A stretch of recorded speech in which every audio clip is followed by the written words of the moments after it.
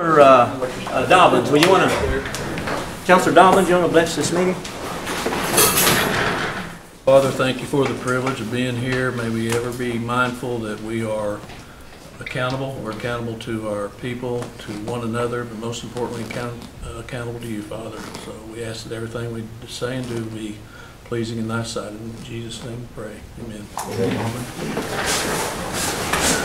Shelley, you do the roll call? Yes, sir. Joe Bird. Honey? Brian Warner. Honey. Bill England. Keith Austin. Here. Harley Buzzard. Tom Crittenden. Mike Dobbins. Here. Frankie Hargis. Wanda Hatfield. Rex Jordan. Here. Dick Lay. Honey. Mike Shambaugh. Here. Mary Bakershaw. Present. E.O. Smith. Here. Denise Taylor. Here. Victoria Vesquez. David Walkenstick.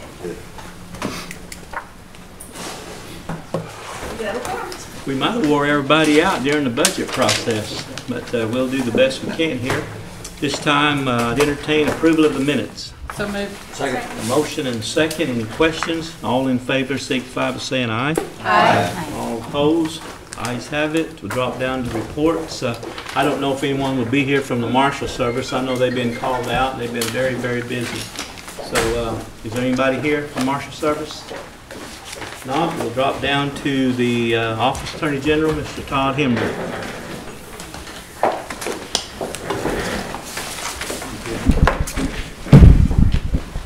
Thank you, Mr. Chairman. First, I wanted to extend our prayers and good thoughts to the Marshal Service and the team of marshals that traveled down to Texas to render much appreciated, much needed aid to those areas. There's, as we all know, significant Cherokee community in the Houston area, and we were glad to render whatever assistance that they are capable of doing, which is a significant amount. So we all should be thankful for that.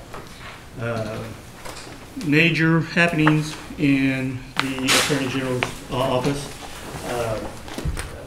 First, the progression in education has continued to take place on the Murphy decision. Excuse me. As you recall, that was a decision from the 10th Circuit case, a criminal case that involved a major crimes act that was a violation of murder that was occurred. State of Oklahoma prosecuted him. The 10th Circuit reversed and remanded that case, saying that the jurisdiction would be federal and tribal. But the major point that is important to us is that the Murray decision held that the Creek Nation reservation has never been disestablished by act of Congress, which if that becomes the law of the land, will have very significant ramifications on criminal jurisdiction, civil jurisdiction, regulatory jurisdiction. So it does apply right now just to the Creek criminal matter, but the same treaties, same legislative acts apply to the Cherokee, Choctaw, Chickasaws, and Seminoles. It directly affects the 5 tribes. There has been talk of it affecting other tribes. I will tell you that in my legal opinion, it would not. That it is purely a 5 tribes issue. But in that regard, we are actively seeking out, speaking with state officials. We had conversations with Secretary Ben. We have a meeting with General Hunter coming up. We have talked with our legislative delegation, and we continue to do so. This case is a long ways before it became the law of the land. This was decided by a 3-judge panel. what will happen next is the state of Oklahoma will ask for a hearing en banc, which means the entire circuit, that's 9 justices. The state of Oklahoma's deadline for requesting a hearing en banc is September 21st. After a hearing en banc, I would foresee either party appealing it to the United States Supreme Court, where or asking for social right to appeal that or hear it. If the Supreme Court decides to grant cert, we will. I will tell you the Cherokee Nation will be active in that case. We will be active at the 10th Circuit en banc area, and we will be coordinating with other members of the 5 tribes to make sure that we have a consistent and coherent legal messaging to all the stakeholders. I will keep the council apprised of the development in the Murray case. It is potentially one of the most significant Indian law cases in several generations. So that is something that I will keep the council aware of. Speaking of generational cases, yesterday, approximately 3:30, some 22 hours ago, the District Court of the District of Columbia, Judge Hogan, issued a 78-page ruling on the Freedman issue. The way that was came to fruition is that this is a case that has, I believe, just in its present tense, is a 13 or 14-year-old case. We had the issue itself has been an issue of great consternation and concern to the Cherokee Nation since 1866. What we had determined early on is to consolidate all the parties into one court and to set other issues to the side and get to the core matter, which is what, if anything, did the Treaty of 1866 grant the freedmen and its descendants. We had that hearing in May of 2014 in D.C. and literally as the judge was getting off the bench said, "I got an order prepared. You'll be hearing from me shortly." That was 3 years ago. But we did hear yesterday, and we are working on a synopsis of the case. It is, like I said, a 78-page decision, goes through a lot of history, a lot of treaty interpretation, a lot of statutorial legislative history and interpretation that takes time to go through. But we are working on a briefing paper for government officials and the tribal council. The synopsis of the decision is that the Judge Hogan ruled that freedmen had the same rights as Native Cherokees, and that Native Cherokees could be citizens of the Cherokee Nation, and then they could be citizens of the Cherokee Nation. So we are digesting that opinion, looking at all legal options. I know the press is always in a rush to get the story out. That's not what we do here. Our evaluation must be thorough, must be complete before we start down a legal path, and we will know that when we make those decisions, this office makes those decisions, that it's going to be the best interest of the Cherokee people. Again, there's copious things that the Attorney General's office does on a daily basis, and I would welcome each and every one of you to come up and visit with us and to get a better understanding of what we do in all the areas that we cover. But those are the two major ones, and I would entertain any questions that the council may have. Maybe we can do this like we did the preparation for our budget hearing, is small groups without establishing a quorum, and when you get ready to strategize and how you're going to move forward with this, keep us informed on how you're going to Certainly handle this. will. Obviously, some of the information that I'll share would be privileged and confidential, Sure. and we would make sure that appropriate measures were taken. But as we stand here, 22 hours after the decision, we are formulating, or the Attorney General's office is formulating its legal course of action. Okay. Yes, yeah, question?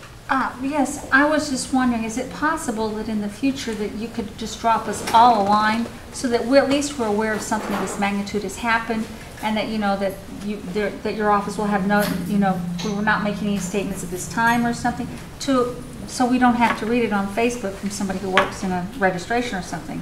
I actually had 2 phone calls yesterday, and one of them actually said, you know, the at-large represents the greatest amount of our freedmen, and we would think you would be aware of this situation. I didn't even know it existed.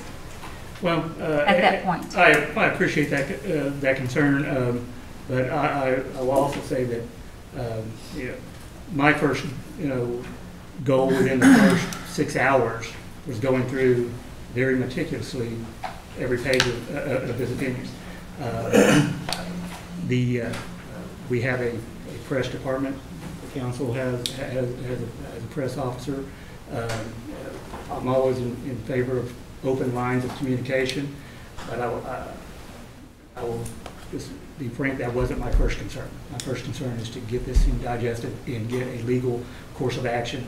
And I can appreciate that. It's just that if somebody somewhere could just drop us on the line, FYI, you know, Yeah. this happened today. Right now we have no statement. We're in the process of studying and interpreting. And It would be appreciated. I will pass that along to our communications department. Thank you. Okay, anybody else? Councilor Walker said. I've been getting a lot of phone calls as well, Todd, and I was caught off guard, caught secondhand with, reading newspaper articles, and I think I would be appreciative if you was more diligent on giving us a heads up of something that might catch a lot of attention, and I know you're busy trying to fight these fights, but maybe someone in your department say, hey, this is gonna be a wreck here, and we need your. As soon as the decision came down, I notified governmental officials. Mr. Walker said, I'll Lack of communication. Well, the deal is, we're not the communication department. And Yeah. Our job is to continue to digest this matter. So like I said, I'll pass it along, but, I can't make the only commitments I can make of my department is that we will study each issue very thoroughly, and we will make the best decision, in our opinion, as to the course of legal action in the Cherokee Nation. Well, our speaker, he's our spokesman for all of us, and if you guys just contact him, he can get the information down to all of us. I understand. So, but yeah, I think it's premature to say anything about this Freedman issue because there's a long road ahead of us. I do hope that you guys uphold our sovereignty as a tribe, and and just be careful, because in the end, wherever the outcome is, we don't have any say. It's going to be up to the Supreme Courts ultimately on this whole thing, and we're just going to have to eat it for what it is. But in the meantime, we all took an oath to uphold our Constitution, and so I appreciate the fight from your end for that. Well, like I said, there are enormous amounts of legal considerations, legally intertwined issues. What is the best path for the Cherokee Nation?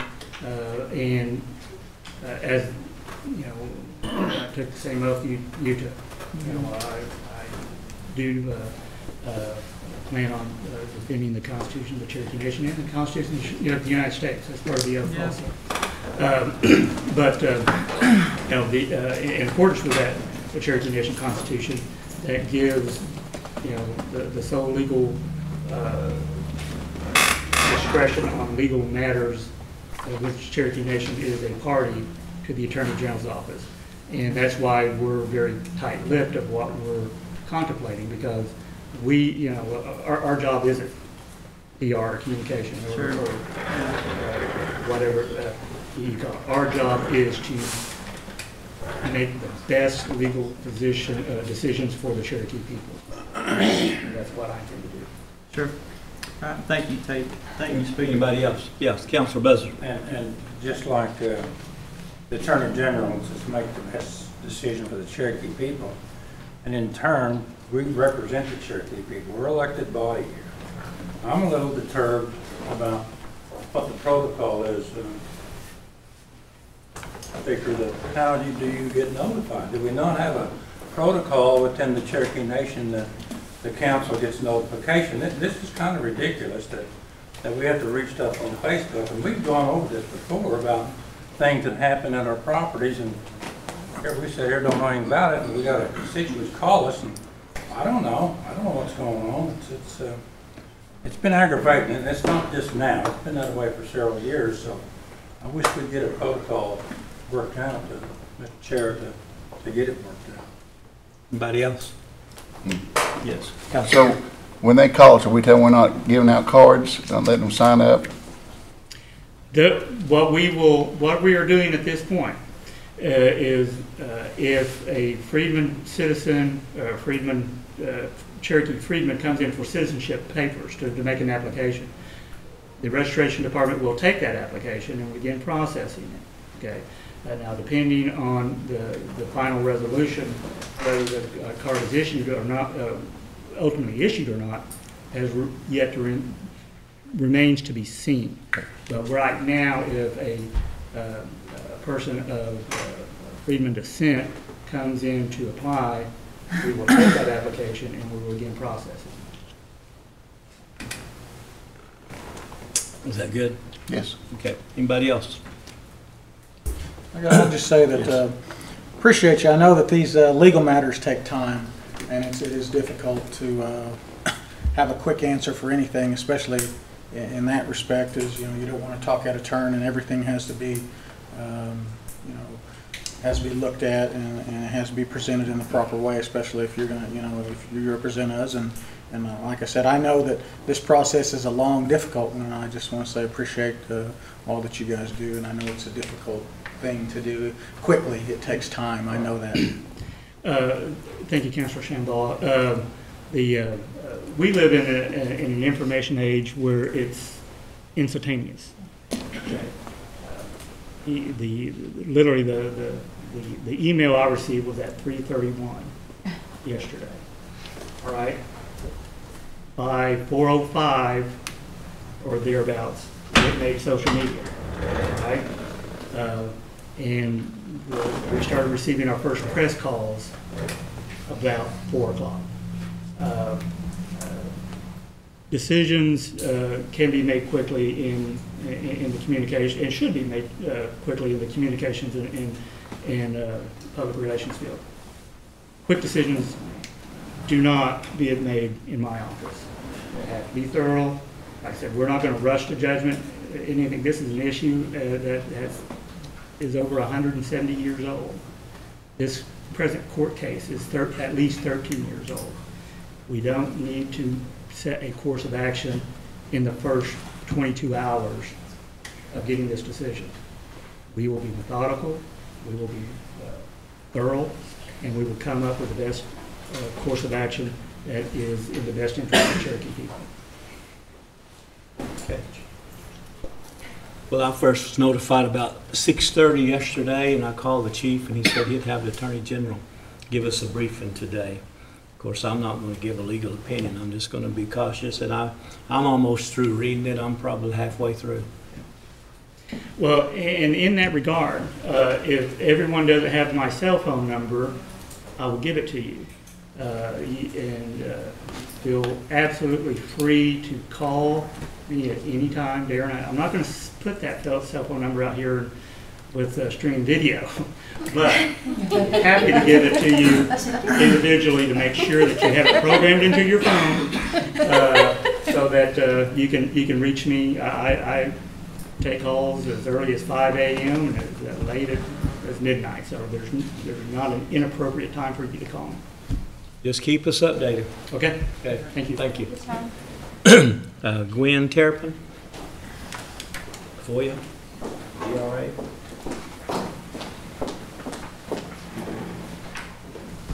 Good afternoon.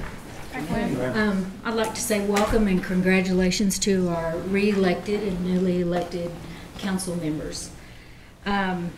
So far, we've got 10 FOIA requests and 2 GRA requests, and everything's been answered. We don't have anything outstanding, and our website's been updated, and everyone should have received a copy of my report from the other day.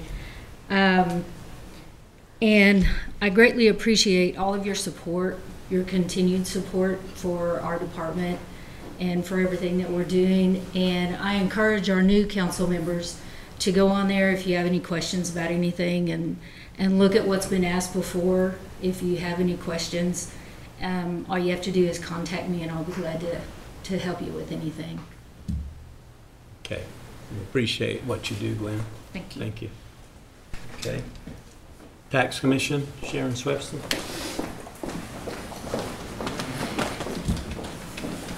You always count on Sharon. Afternoon. I believe you have my report. I'll try to address any questions. I only have one thing that I would like to add to the speaker's question during budget hearings about the expanded jurisdiction. I didn't give you any numbers because I don't like to just quote them off the top of my head. But we went into issuing tags in FY14, 1.5 million in revenue for the expanded jurisdictional area. FY15 was 2.5, FY16 2.9, FY17 through July it's 2.9 for a total of about $10 million in revenue for that expanded jurisdictional area. So this is a one-page report. I will start sending it to you monthly if you would like to have that. It will give you the revenue and the number of tags that have been issued. It includes the renewals.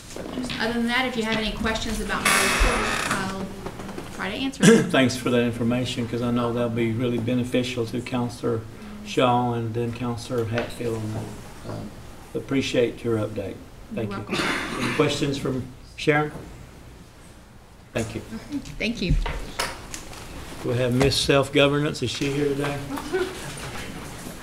Yes, I'm here. Okay. Can't call me first. I think you have my report. Seems like I've been here since last week. I think you have my report. If you've got any questions, I'd be glad to answer them. Any questions for Self-Governance? You must be doing a good job there. Thank you. Appreciate you. And I want to thank you for laying the groundwork for some of the benefits I know are forthcoming for making contact with USDA. Appreciate that. You're welcome. Gaming Commission, Jamie Hummingbird.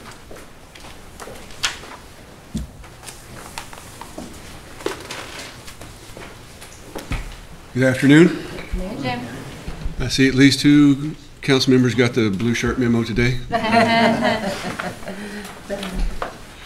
I believe my reports made it in on time again this month. Is that right? Awesome. Good job. I have no other information to add, but I'll take any questions that you might have. Any questions for Jamie? You did a good job during budget hearings. I'm speechless. Okay. And that's hard to do. Councilor Hatfield? Do we, when we have questions about the Arkansas initiative, whatever you want to call it, do we direct them to you, or who do we, or who are, you know? I would probably direct those over towards Sean Slayton or Mark Fulton. Okay. Since that was out of our jurisdiction, we had nothing to do with that. We, of course, kept an eye on it. We were always interested in what's going on in the gaming world, but as far as any responsibility, that was solely within C&E. Okay, thank you. Thank you. Good. Anybody else? Yes, Councilor Buster? Just a question, Jamie. When the electricity went out in Hard Rock last week, did you have to go back in and verify or set up those machines again? What's the protocol on that? Yes, in fact, I'm glad you said that. I was actually thinking about that. I was going to add that, and I got up here and I blanked out. No, last Saturday afternoon, the Hard Rock experienced some power issues, and they started operating off of generator power around 3 or 4 in the afternoon. They had some complications internally. They didn't know exactly what was going on with that. The entire data center that operates the servers and everything for the games went down, and the decision was made to remove patrons from the gaming floor because surveillance went down, everything went down. And so once that happened, it was not until around 2 o'clock in the morning on Sunday morning that power was restored. And once that power came back on, there are protocols to reboot the servers, restart the services from all of the different game servers as well as the peripherals for all the gaming related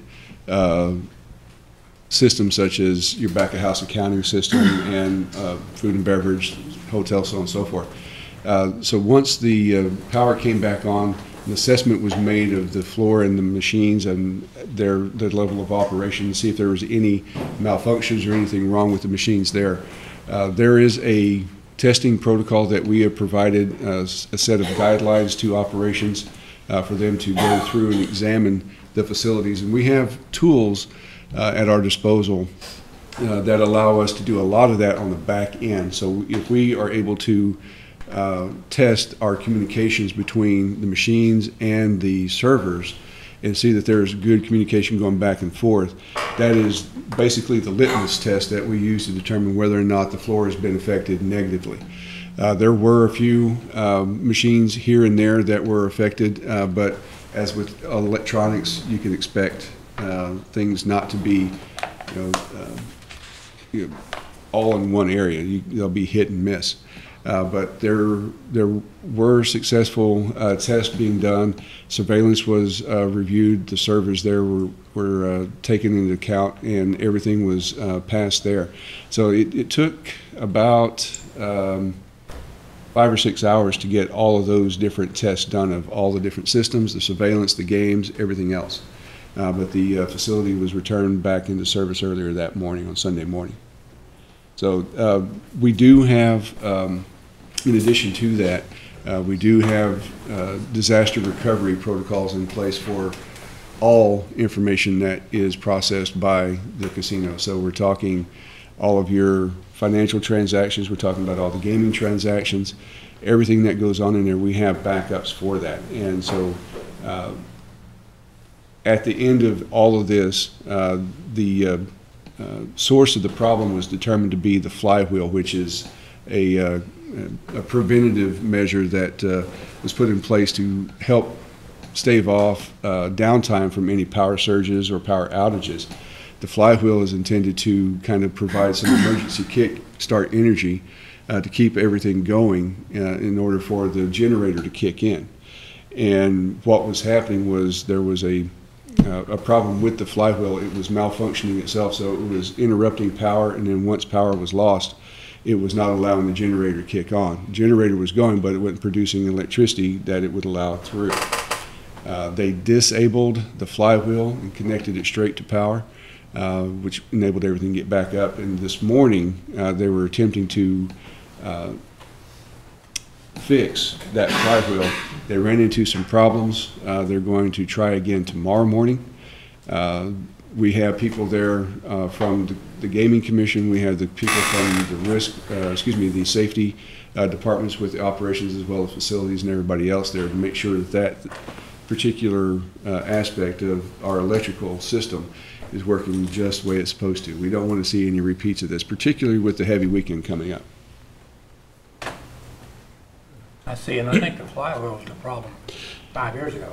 Yeah, and at that time, I think the flywheel was probably showing signs of wear, and was fixed then, but that was 5 years ago, and we've had numerous occasions on which we had to rely on the flywheel since then. So I'm just thinking this is just a matter of basic wear. Thank you, Mr. Chair. Good. Yes. Councilor Shaw? Yes, Jamie, can you tell me the casino totally blacked out, is that correct? Yes, when I say blacked out, I'm not talking, we lost lights up here that you can see by, when we lose the data center, we lose all of the ability to conduct the games, and then also the data centers where the servers for the surveillance system are located as well. The reason I'm asking is that it's been years ago, but I was actually in Las Vegas at a casino where the lights blinked off for a certain, and they actually changed out all the chips. You had to cash them in, and new chips were replaced. And something about, I forgot how many hours or days you had to cash in any chips. And that's how they, I mean, it was a security caution. Do we have a precaution like that in place? Not necessarily for just complete blackouts. We do have secondary sets of chips in place for all of our card and table games. It is an option, I will say, to change those out should there be a concern about lost chips or any compromise of the integrity of either the cards or the tables. So far we have not had to have that discussion with operations about what to do in that event, but we do have backup plans just in case there is a concern that any of the instruments that we use have been compromised.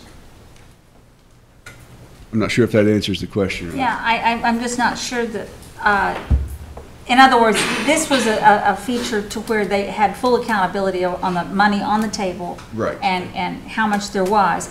And you're basically saying they blinked off, and when they did come on, I mean, you all didn't change out the chips, so there was actually no formal accounting of how many were in play at that moment? Not at that moment. What happens when those situations occur, when there is the slightest hint that surveillance has been lost, that's the reason why the casino floor is evacuated. It's not because of anybody's in danger or anything. There's still life safety lights. In this case, the actual daylights did not go out.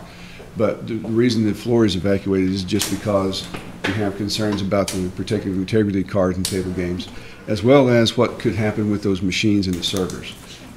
There's a shutdown protocol that we have to follow in order to safely maintain the integrity of all of that data. So whenever we do an evacuation, they do a rough countdown of the chips and everything that's on the tables then, and they lock them up just like they would as if they were closing it for the night. But it's done at that time, and then once the services are restored, they're just simply reopened. That paperwork is dropped along with the other paperwork through the normal course of business. Okay. So, I mean, there is some accounting, but they don't take it and necessarily make it like it's the end of day accounting. They do a tally, make sure that they have an idea of what is still in there, so that when they open back up, they still have a good starting point for audit to come back in if there's any questions. Good? Are you good? Okay. That's quite an ordeal. Anybody else? Good report. Right. Thank you very much. Human Resources, Nathan Morton.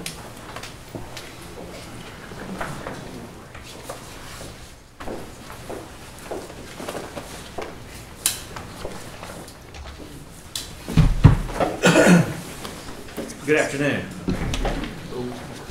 The closer we get to September and October, gets to our busy part of the year as we close out the fiscal year, and each employee will have at least one interaction or electronic change in status, or just something, that piece of paper or electronic process that we take care of. Minimum, that's 3,500, could be up to 3 times that amount. So it will be interesting and fun for the next couple weeks, or maybe the next 6 weeks. We'll also close out periodically. I give you guys a kind of an update on how long it takes to fill a position, and I will probably have a final report on that ready I'm going to say November, December, because we check them to make sure. We'll close out the year September, last day of September, and then we'll just try to give you a list of all requisitions for onboarding that were opened and closed during the fiscal year. And so basically, some of you have seen them before. It just lists out kind of the day the requisition got to us, all the way to the point where we have a person sitting in the chair at orientation. And then we kind of divide them out in subcategories. It's nice because that way we can do quality assurance and see if we're having any challenges in any one area, and we can just make adjustments, and that way it kind of gives us an idea of where we have an issue. So that will be coming. Other than that, my written report, if anyone has any questions, I'll see if I can answer them or find out the answer. Anybody? Yes, just give me an update on how we're handling those teachers there for those Yes. quick hires. I have that on my list. Okay. I'll have an update next month. Thank you. Good report. All right, thank you very much. Okay. Old business. I'm going to ask the council to, for personnel issue, to go into executive session. Make Need a a motion. Second. Got a motion and second. All in favor signify by saying aye. Aye. Opposed? Okay. I would ask that everybody leave the premises here. AG, you might stand close by. We may need you, we may not. I'll be in the hallway, sir, if you need. Okay. Would you please have the Talina to come in? I will. We need about 5 minutes. Yeah, I told him to give me the okay. He's got to stop the stream and put in the new tape. All right. Are we having fun yet? We're having a blast. Fish one, too.